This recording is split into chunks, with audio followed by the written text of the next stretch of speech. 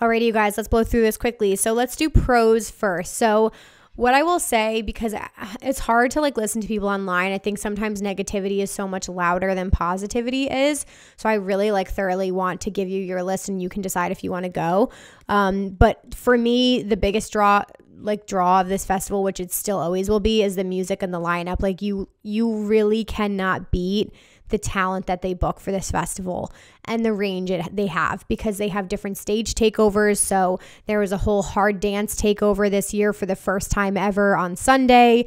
You had a state of trance takeover. You have resistance, which is all the fucking house and techno that you need. You have the live stage, so you're gonna get live acts. You had like Maddie on do like the most insane production. You had Sudden Death Void. Oh my god, I forgot to talk about Void, you guys. You had Sudden Death Void levitating in the fucking air. Okay, let's pause real quickly. I totally forgot. I saw Sudden Death Void on Friday, which I said I would literally never do that over my dead body.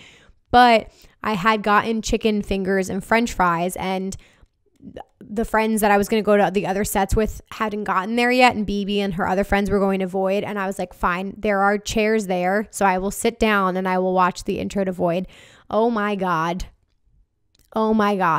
Okay, if you know me, you know me. It was like summoning the devil to hell. It was fucking wild. Like, from a perspective, like, I respect the hell out of him, by the way. Danny is an awesome person. Like, I think it's incredible that he's built this whole brand for himself. It's just not my cup of tea. It scared the shit out of me. It was way too dark. I was like out of there so fast. So you should be proud of me. I did go for like 2 songs, and the people who were there who were loving it. But the minute like the background started turning red and it was like a portal to hell, I was like, absolutely not. Get me the fuck out of this demon music. So anyway, it was a good time, but I left.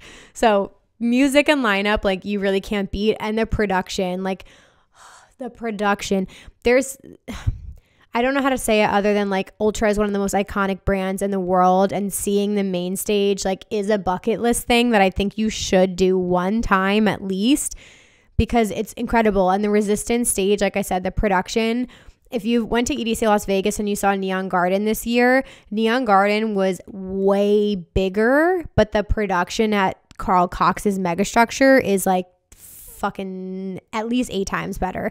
Like, Insomniac needs to get to that level eventually, but they're getting there. So anyway, production, 100% a pro, really fucking fire, although they did have a couple of those sound issues. My third pro for Ultra Miami is the weather.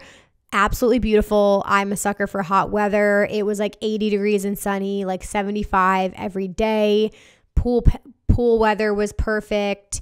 Loved the hell out of all of that. So the weather like is a huge selling point for this festival. Miami Music Week, I'm putting this as a pro. Like I said, I will go back to Miami Music Week every single year, whether I work in the industry or not.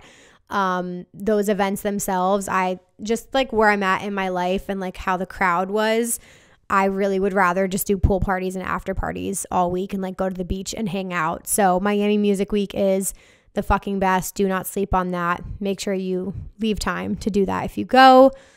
Another pro, relatively easy to get to. So like I said, other than leaving the festival, which we'll chat about, getting there was super easy from Mid-Beach. It took about 20 minutes. I think one day we hit a little bit of traffic, but other than that, super quick Uber. Those Ubers were not expensive going there. I had friends, this came in clutch for us, but a friend of ours was in walking distance. So that's really nice. If you guys can literally stay with a friend or something or be in walking distance, even better. I put great food for the most part. I didn't get to eat too much, but everything I did eat, I did really, really like, and it was worth the money. I ate my favorite meal. I had these like Vietnamese, it was like a noodle bowl with chicken teriyaki, and it was one of the best things I ate all week, and I'll pop a video of it up in here. Fucking delicious. Another pro, like I said, the press area was run extremely well.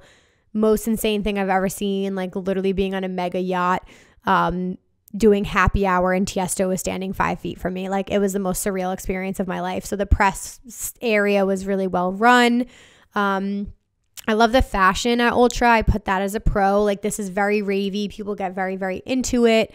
I think everybody went all out. They looked fantastic. It was really, really fun. So yeah, that was definitely a pro. And I think that's pretty much everything I had. So cons on the flip side, the biggest con, in my opinion, of Ultra is the crowd. And it's not everybody, of course. But for the most part, the crowd at the main stage is awful. It's awful. And I'm just going to say it because it is. The majority of people, I'd say 90%, push and shove you and don't say anything. So fucking rude. Shove you out of the way. No excuse me. Absolutely nothing. In and out of the crowd. Like I saw so many people getting into like fights. I don't know what it is. I really don't. I don't know if it's people's age. You can't even blame it on like where you're from. Like who fucking knows? But the crowd is awful. And that's why I avoided main stage unless I absolutely had to be there, because the crowd there was the absolute fucking worst. And it gets so crowded. So I did not have as many issues at the Resistance Carl Cox stage or the Resistance Cove stage. Even the live arena, not bad at all. It also kind of depends on the artist you're seeing too.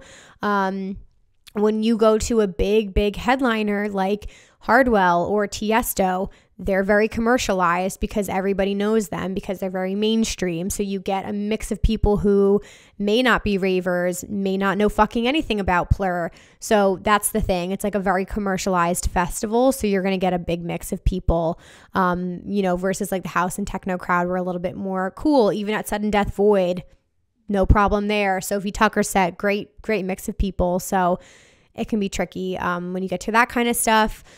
The lines, oh God, I could pop off about this. The lines were so fucking awful for everything. Water.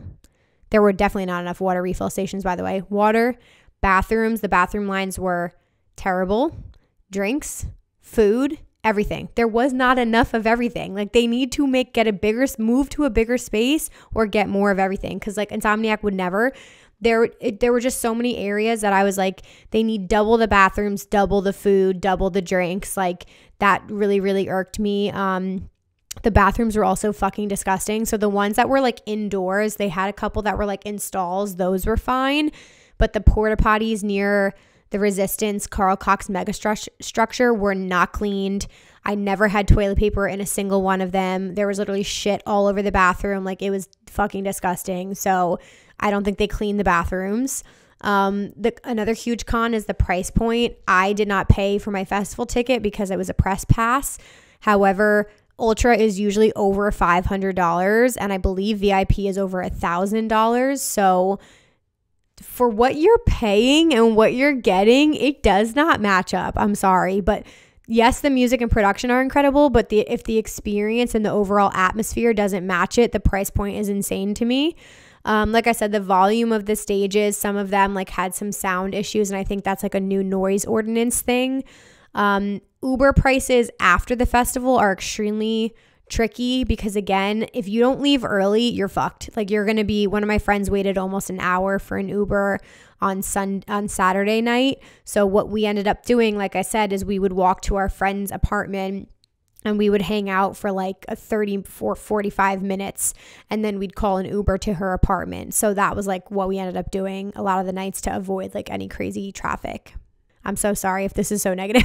This is like my pop off section, but I'm going to be honest with you and I don't care because you need to know the truth and I'm going to share my experience with you. So the fan clacking, oh my God, I have this as a con. The amount of fucking fan clacking I heard at this festival, you guys, again, I think there's just so many people who aren't really like in the scene, but they were clacking and it was driving me up a fucking wall. So that was awful. Crowd control issues. So there was one instance that was really scary.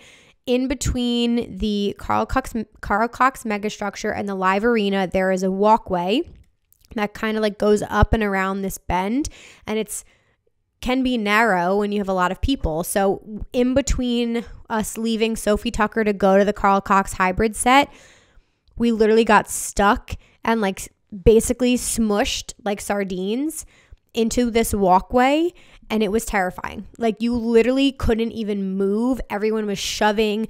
People were shoving through the crowd. Like there was no crowd control. It was terrifying. I was like, if I have claustrophobia, I would be dying right now. So that was really scary. There were a couple of areas where like the crowd was just like overwhelming. So that was a little scary. And then, like I said, I put the man talking on main stage. You guys know what I'm talking about. I think it's like a part of the Ultra culture. And I think he obviously like either owns Ultra or works for Ultra. But there's a man who gets on the microphone and does like emceeing in between sets. And I hated it. And then the only other thing is like the South Beach curfew. So because like spring breakers were so bad in South Beach and there were a couple shootings literally days before, certain areas of South Beach were completely like closed down like after midnight.